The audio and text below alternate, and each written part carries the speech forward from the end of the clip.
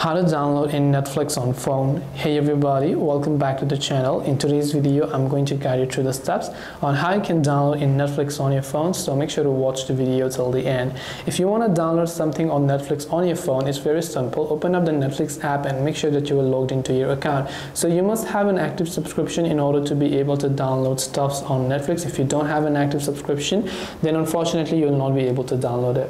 So once you open the Netflix app, this is the kind of interface that you're going to see.